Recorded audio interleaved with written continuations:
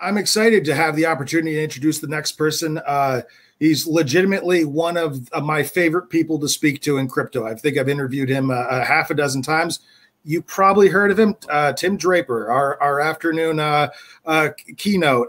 No, I think he's quite a luminary in the industry, actually. Tim, thank you so much for being generous with your time to come speak with us today.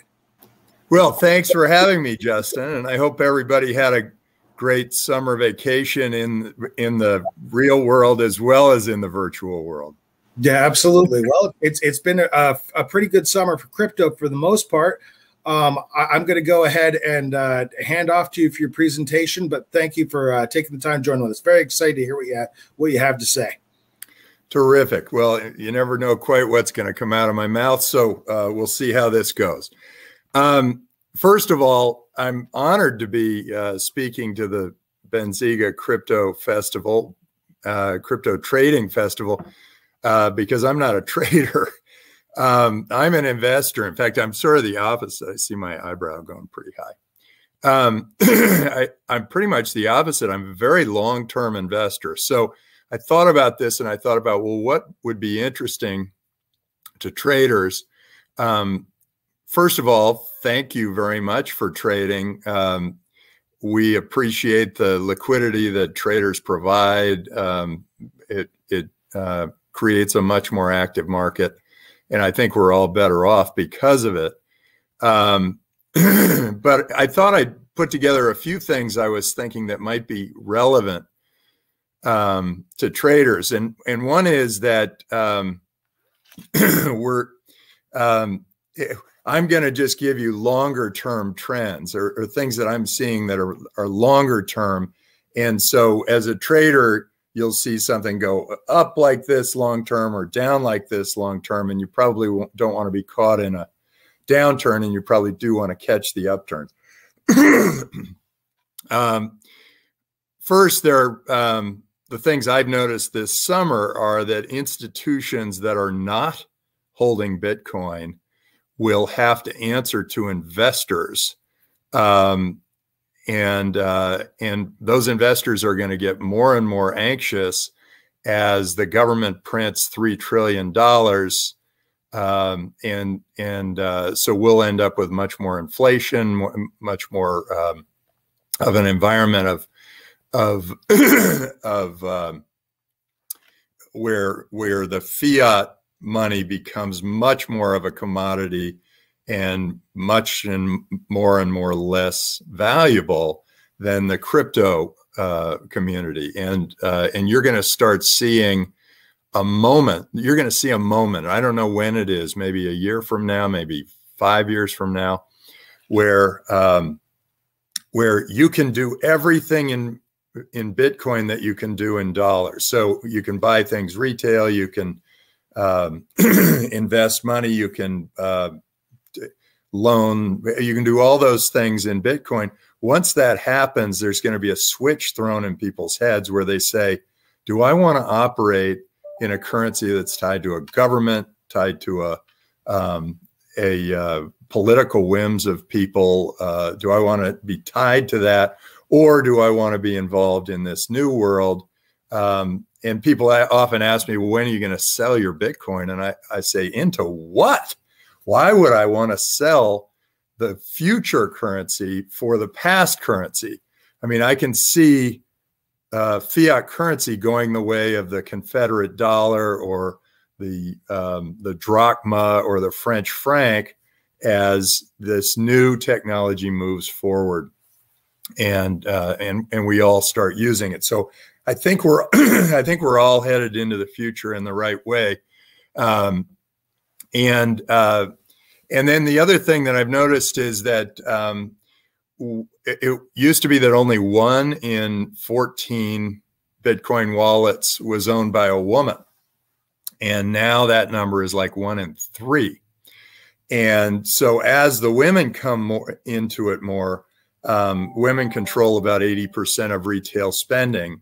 They're going to demand things at retail where they don't have to use fiat money, and instead of using a credit card, they're going to be buying and selling things in Bitcoin.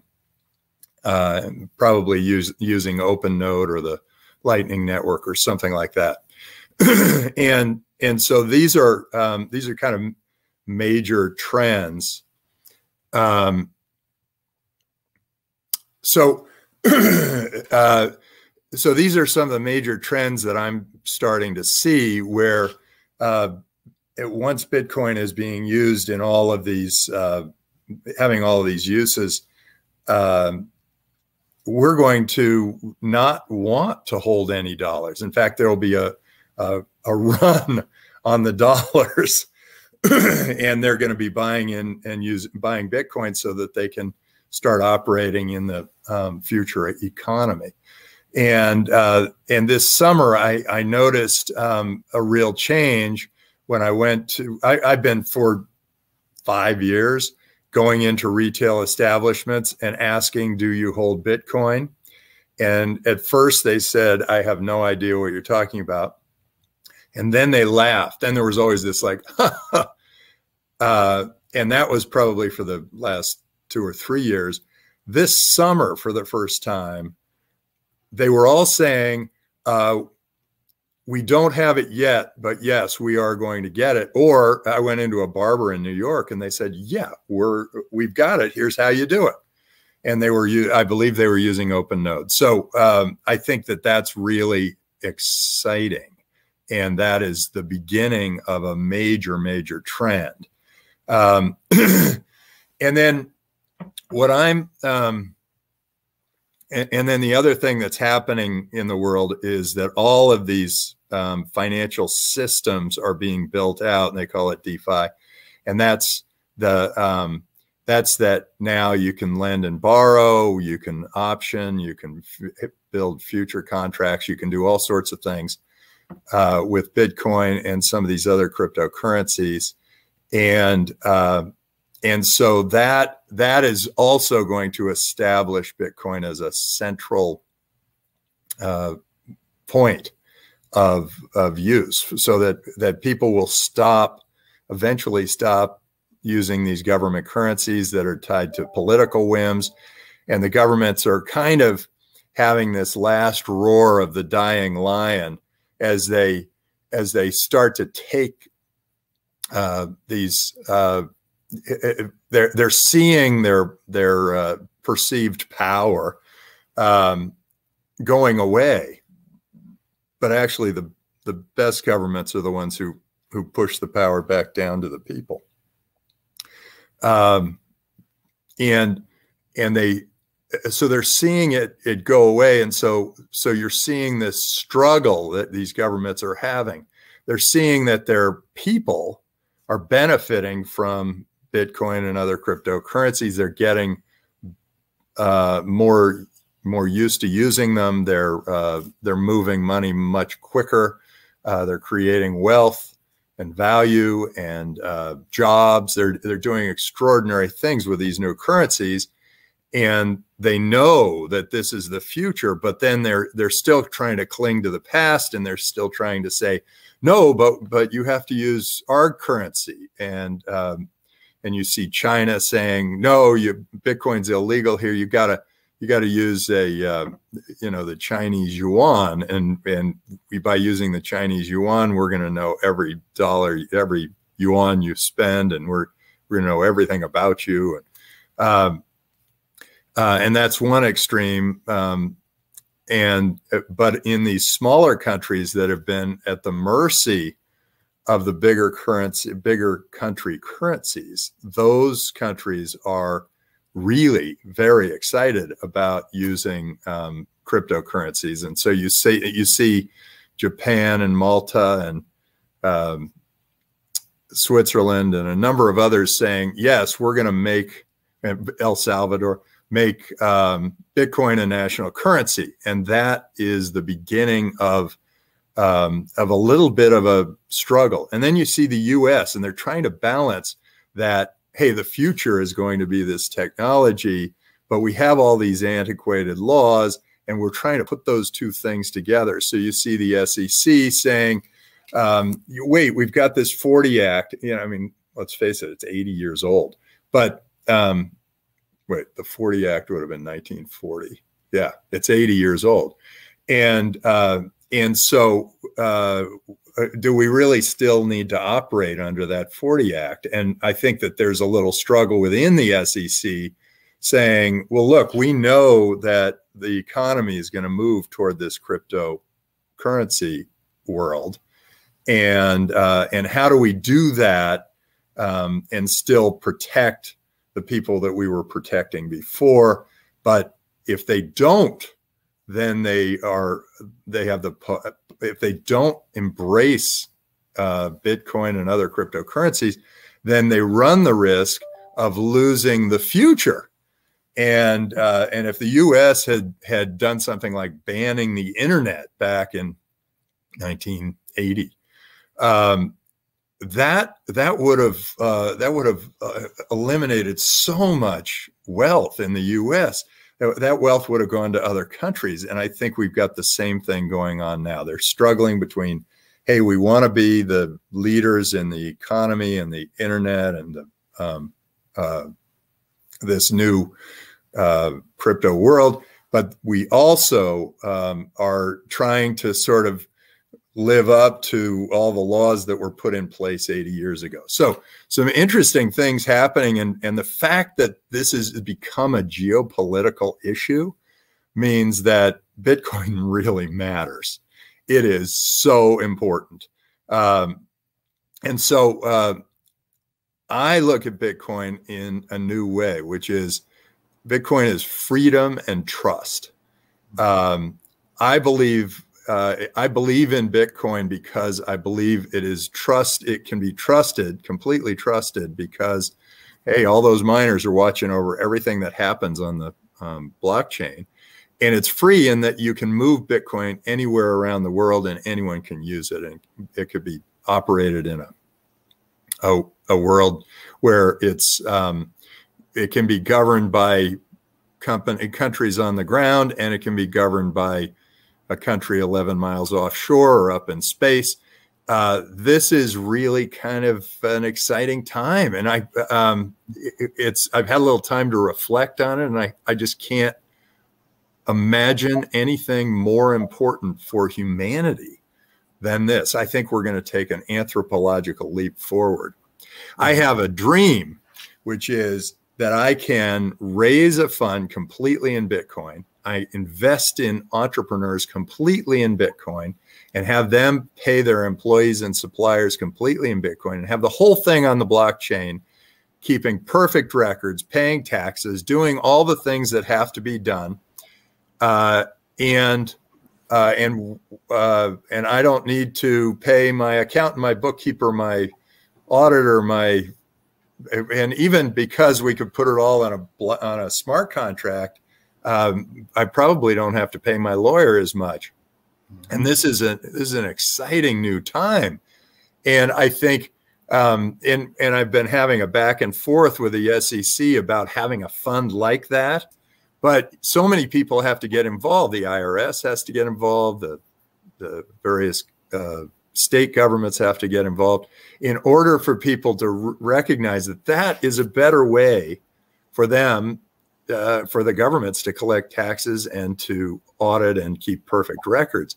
Mm-hmm. I mean, there won't be better records kept than the ones kept on the blockchain. Mm-hmm. So this is a great time. Now, people ask me, what about the other currencies? What about currencies other than Bitcoin? Well, I think that I think they all have great potential. But I think of Bitcoin as Microsoft when we were going into the software world. And Microsoft was this, had the first operating system. They did this deal with IBM, and it was a fantastic deal. IBM took the hardware, Microsoft took the software. IBM had no idea what hit them. But then Microsoft said, we're going to be an open system. So open operating system. Anybody can build whatever they want on this operating system, similar to what people have done with crypto. And then all these applications started to come up. It was word processing and databases and spreadsheets and uh, and a number of, and then many other marginalized software things that were out there happening. Well, Microsoft, once they saw word processing being really big, they started Word. They competed with one of their companies. They started Word to compete with Word Perfect, and to compete with Lotus 1-2-3, they started Excel. They started to pick and choose which ones really mattered. Mm-hmm. So I actually think that same thing's happening with the Bitcoin world. They're saying, hey, DeFi seems to be a thing. NFTs seem to be a thing. Something else. And once they're all on the Bitcoin operating system, there will be a flood to Bitcoin. But there will be these specialized, great new software packages that come from these alternative currencies. I mean, I'm really excited about, for instance, Aragon, because the ANT, they're actually trying to create a whole new way of governing, of creating a jury and a way of voting, a liquid democracy. That's something that probably won't flood into Bitcoin right away, and might end up being really big, because I'm looking at where the internet, I got to be an investor in the internet, and I got to see how it transformed gaming and entertainment and media and communications and all sorts of big industries. But Bitcoin has the potential to transform the biggest industries in the world. Hey Tim, we're starting to run out of time. Okay, let's open it up for questions. Well, let me just ask you a quick one. You made a price prediction, I think, in 2017. You've stuck by it the whole time, which I really respect. You know, how are we looking right now? I believe the price prediction was 250,000 by the end of 2022, early 2023, right in there. And I think we're right on track. Mm-hmm. People, you know, it was 4,000 when I made that prediction. Yeah, I remember. And people were thinking I was completely nuts. And now it's running around, it's close to 50, something like that. And I think as more and more women grab these wallets, and as people start using Bitcoin for DeFi and for NFTs and a number of other things, as they start grabbing more and more of that, I think we're right on track. And once it hits 250, beyond that, it's anybody's guess, because then it becomes almost the standard currency around the world. Right. And that would mean, you know, today 100 trillion is the number of dollars around the world. That could be doubled because of the efficiency of cryptocurrency. We could actually double or triple the world economy because of cryptocurrency. So it's yeah, true. I think 250,000 by the end of 2022, early 2023. We're right on target. And by the way, I did, I mean, if you need my credibility, when Bitcoin was 180, I predicted 10,000 in 3 years, and I did it on air. Right. And it hit 10,000 exactly 3 years from that time. And what I do is I combine a little bit of math, where I'm running a bunch of simulations, and I combine that with some gut instinct, and that's where I come up with these predictions. But I think we're right on. The other thing is, all I meet are people who are thinking 5 to 10 years forward. So those are the people I'm talking to as a venture capitalist. And so I'm a pretty good predictor of what's going to happen in the future. I'm not so good at what's going on today, you know, whether it's Well, I thank you so much, Tim. It is always a pleasure to speak with you. We're about 3 minutes over now, but I really, really appreciate you taking the time to speak with us. Thank you for joining us today at the show. Terrific. All right, go get them. I wanted to ask about it. If you're looking for something to buy, just follow my tie. Yes, and thank you very much for joining us. I appreciate it.